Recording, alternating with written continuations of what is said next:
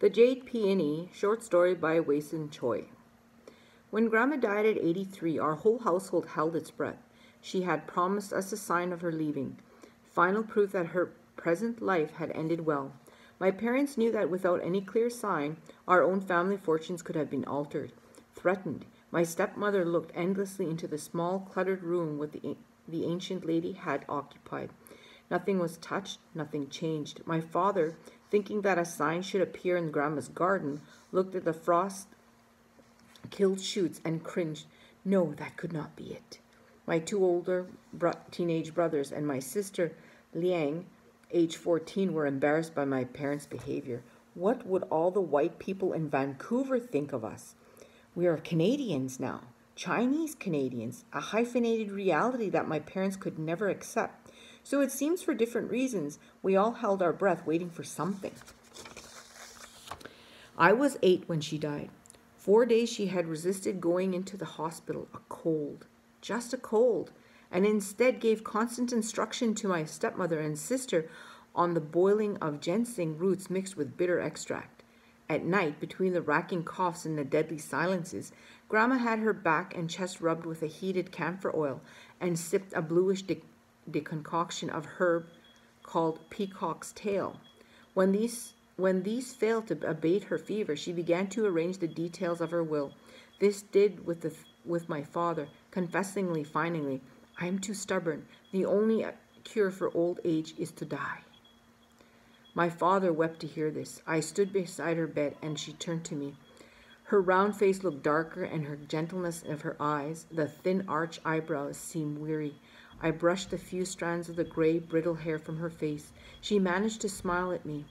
Being the youngest, I had spent nearly all my life with her, and could not imagine that we would ever be parted. Yet when she spoke, and her voice hesitated, cracked, the somber shadows of the room chilled me. Her wrinkled brow grew wet with fever, and her small body seemed to even more diminutive. I'm going to the hospital, grandson. Her hand reached out for mine. You know, little son, whatever happens, I will never leave you. Her palm felt plush and warm, the slender old fingers bony and firm, so magically strong that was her grip that I could not imagine how she could ever part from me, ever. Her hands were magical, the most vivid memories are of her hands, long, elegant fingers, with the impeccable nails, the skin of fine, barely seen veins, and wrinkled skin like pine. Those hands were quick when she taught me, at 6, simple tricks of juggling, learnt when she was a village girl in southern Canton. A troupe of actors had stayed on her father's farm. One of them, tall and pale as the whiteness of petals, fell in love with her, promising to return. In her last years, his image came back like a third being in our two lives. He had been a magician, acrobat, juggler, and some of the things that he taught her she had absorbed and passed on to me through her stories and games. But above all, without realizing it then, her hands conveyed to me the quality of their love. Most marvelous for me was the quick-witted skill of her hands revealed in making wind chimes for our birthdays. Wind chimes in the likeness of her lost friends, only present to her, made of bits of string and scraps, in the center of which once hung a precious jade peony. This wondrous gift to her broke apart years ago in China, but Grandma kept the jade pendant in a tiny red silk envelope, and kept it always in her pocket until her death. These were not ordinary, careless made chimes, just as those you now find in our Chinatown stores. Those rattling noises drive you mad. But making her special ones caused dissension in our family, and some shame. Each one that she made was created from a treasure trove of glass fragments and castaway costume jewelry, in the same way that her first wind chime had been made. The problem for the rest of the family was that the fact that Grandma looked for those treasures, wandering in the back alleys of Kiefer and Pender streets, peering into neighbors' garbage cans, chasing away hungry, nervous cats, and shouting curses at them.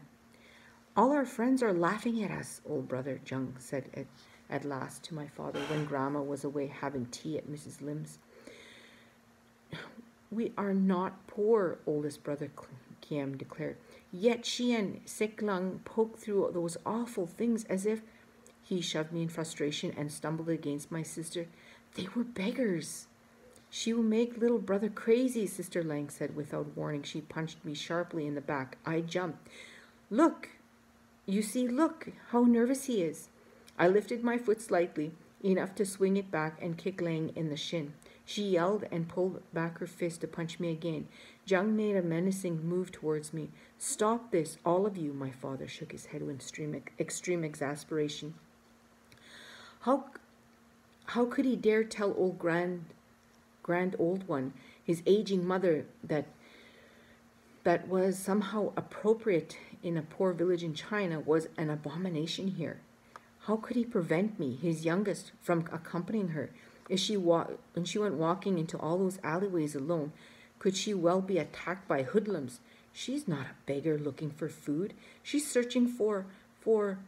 My stepmother attempted to speak and fell silent. She, too, seemed perplexed and somewhat ashamed. They all loved Grandmama, but when she was inconvenient, unsettling... As far as our neighbors most understood Grandmama to be harmlessly crazy, others that she did not indeed make lovely toys, but for what purpose? Why? They asked, and the story she told me of the juggler who smiled at her flashed in my head. Finally, by the cutting remark, the family did exert enough pressure so that Grandmama and I could no longer openly announce our expeditions. Instead, she took me with her on our shopping trips, obstinately for clothes or groceries, while in fact we spent most of our time exploring stranger and more distant neighborhoods, searching for splendid junk, jangling pieces of vase, a cranberry glass fragments embossed with leaves, discarded glass beads from Woolworth's necklaces. We would sneak them all home in brown rice sacks folded into small parcels and put them under her bed. During the day, when the family was away at school or work, we bought them out and washed every item in a large black pot of boiling lye water and dried them quickly, carefully, and returned them, sparkling under her bed. Our greatest excitement occurred when the fire gutted the large Chinese Presbyterian church, 3 blocks from our house. The over still smoking ruins the next day, Grandmama and I rushed precariously over the blackened beams to pick out stained glass that glittered in the sunlight, small figures bent over wrapped against the autumn cold in the dark blue quilted coat, happily gathering each piece like gold. She became my spiritual playmate. There's a good one, there. Hours later, soot-covered and smelling of smoke, we came home with a grocery carton full of delicate fragments, still early enough to steal them all into the house, and when she put them in a small box under her bed. These are special pieces, she said, giving a box a last push, because they come from a sacred place. She slowly got up, and I saw for the first time her hand began to shake. But then, in her joy, she embraced me. Both of all our hearts were racing, as if we were 2 dreamers. I buried my face in her blue quilt, and for a moment the whole world seemed silent. My juggler, she said. He never came back from Wuhan. Perhaps the famine. Her voice began to quake. But I shall have my sacred wind chime. I shall have it again. One evening when the family was gathered in their usual place in the parlor, Grandmama gave me a secret nod, a slight wink of her eye, and a flaring of her nostrils. It was the trouble in the air. Supper had gone badly. School examinations were due. Father had failed to meet the editorial deadline in the Vancouver Chinese Times. A huge sigh came from Sister Liang. But it is useless. This Chinese they teach you, she lamented, turning to the stepmother for support. Silence, Lang frowned, dejected, and went back to her Chinese book, bending the covers back. Father, the oldest brother Kiam began, waving his bamboo brush in the air, you must realize that this Mandarin only confuses us. We are Cantonese speakers. And you do not complain about Latin, French, or German in your English school. Father rattled his newspaper, a signal that his patience was ending. But, Father, those languages are scientific, said Kiam, jabbed his brush in the air.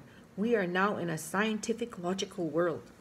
Father was silent. We could hear Grandmama's rocker. What's Sik Lung? Older brother Jung pointed angrily at me. He was sick last year, but this year he should have at least started Chinese school instead of picking over garbage cans. He starts next year, Father said in a hard tone that immediately warned everyone to be silent. Lang slammed her book. Grandmama went on rocking and quietly in her chair. She complimented my mother on her knitting and made a remark about the strong beauty of Kiam's brushstrokes, which, in spite of himself, immensely pleased him. All this babbling noise was her family, torn and confused in a strange land. Everything here was so foreign and scientific. The truth was, I was sorry not to have started school the year before. In my innocence, I had imagined going to school meant certain privileges worthy of my brothers' and sisters' complaints. The fact that my lung infection in my 5th and 6th years, mistakenly diagnosed as TB, earned some reprieve and only made me long for school the more. Each member of my family took turns on Sunday teaching me or annoying me, but it was the countless hours I spent with my grandmama that were my real education. Tapping me on the head, she would say, "Come, Siklong, we have our work," and we would walk up to the stairs to her small, crowded room.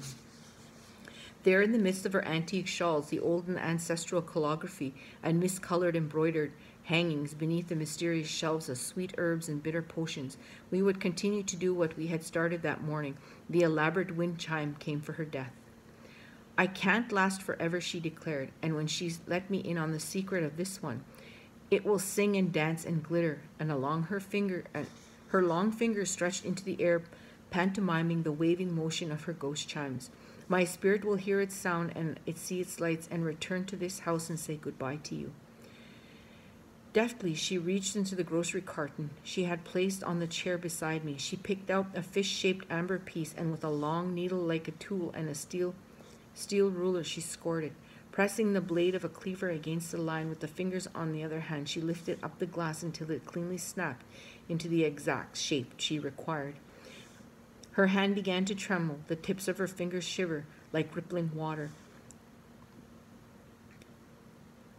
"You see that, little one?" She held up her hand. "That is my body fighting with death. He is in this room now." My eyes darted in panic, but Grandmama remained calm, undisturbed, and went on with her work. Then I remembered the glue and uncorked the jar for her. Soon the graceful ritual movements of her hand returned to her, and I became the lost in the magic of her task. She dabbed a cannibalistic mixture of glue on one end and skillfully dropped the braided end of silk thread onto it. This part always amazes me. The braid would slowly, very slowly unknot, fanning out into a prize fishtail. In a few seconds, the clear homemade glue began to harden as it blew lightly over, welding itself to each separate silk strand. Each jam-sized pot of glue was precious. Each cork had been wrapped with fragments of silk, pink silk. I remember this part vividly because each cork was treated to a special rite. We first went shopping in the best silk stores in Chinatown for the perfect square of silk she required. It had to be a deep pink, a shade of color blushing toward red, and when the tone had matched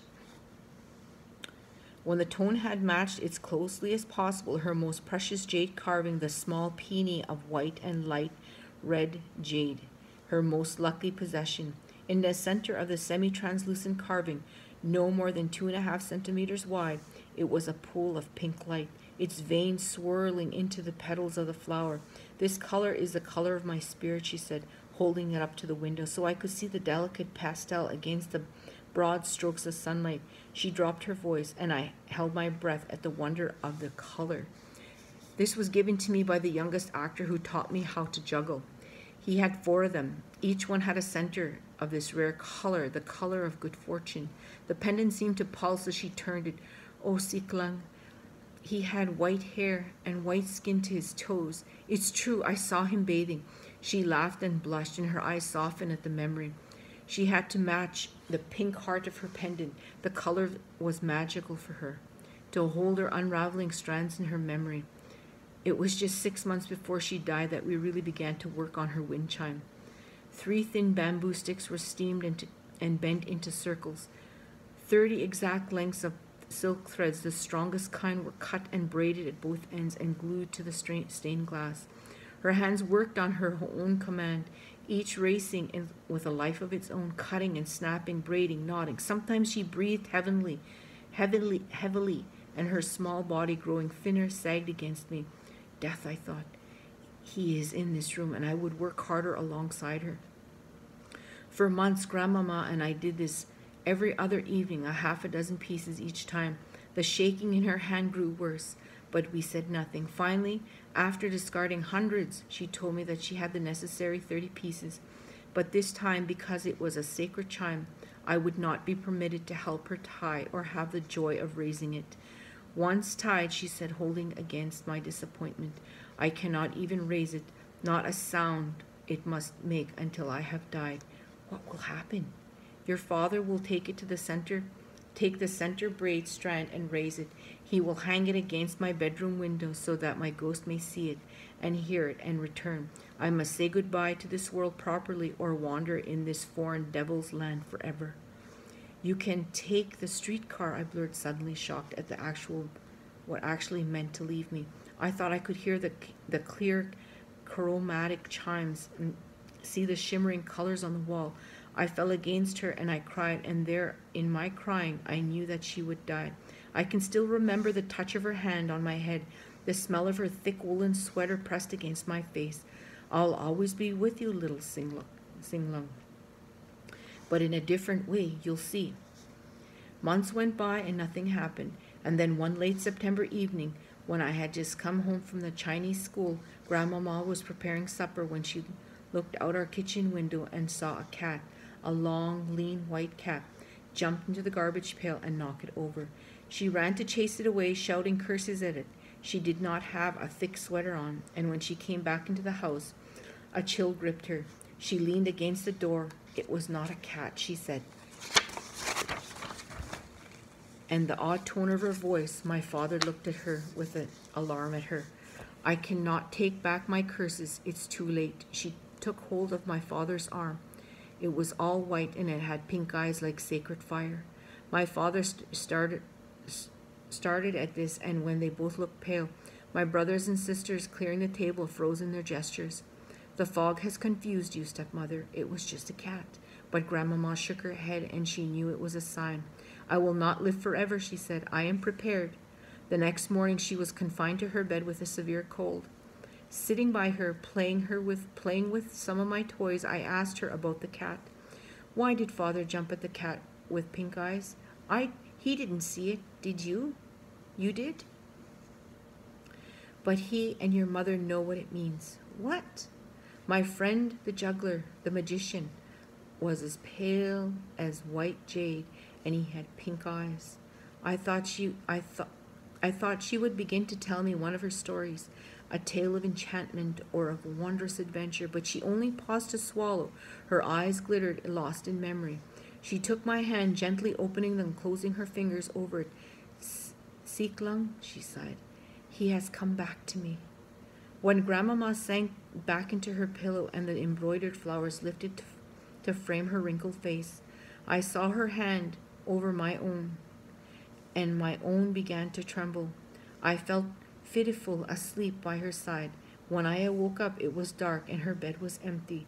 She had been taken to the hospital, and I was not permitted to visit. A few days after that, she died of the complications of pneumonia. Immediately after her death, my father came home and said nothing to us, but I walked up the stairs to her room, pulled aside the drawn lace curtains of her window, and lifted the wind chimes to the sky. I began to cry quickly and put my hands in my pocket for a handkerchief. Instead, caught between my fingers was the small, round firmness of the jade peony. In my mind's eye, I saw Grandmama smile and heard softly, the pink center beats like a beautiful cramped heart.